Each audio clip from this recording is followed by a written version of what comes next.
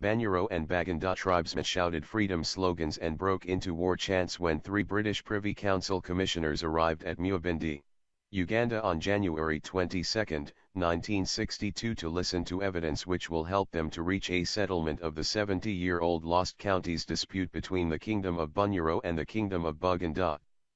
The rival tribes carried placards and shields.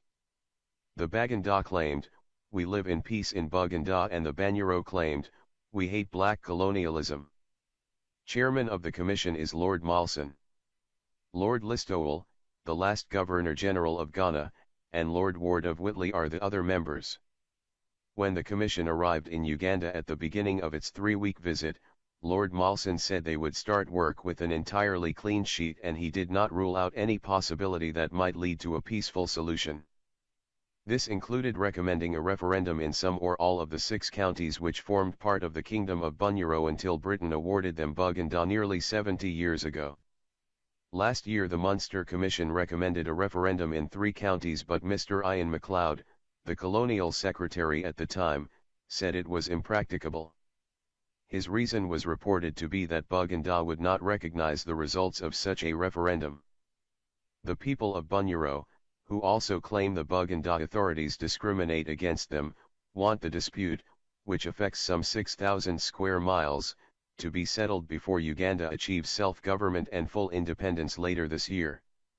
The commissioners have been told that if the British leave before returning the counties to Bunyoro, then its people would resort to force.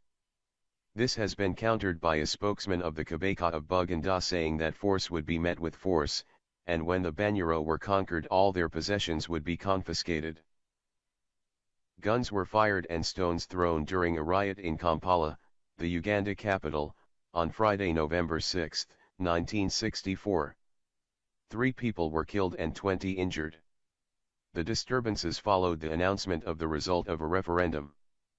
Unrest flared when it was announced that 2 counties in Baganda, a kingdom within Uganda, had voted overwhelmingly to rejoin the neighboring Kingdom of Bunyoro, from which they were annexed by the British 70 years ago.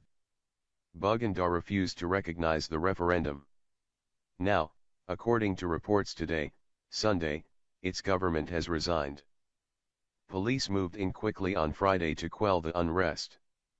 More than 80 people were arrested. All told, 79 incidents of violence were reported in and around Kampala. The Ugandan government says things are now back to normal, although special army and police units had been alerted in case of further trouble.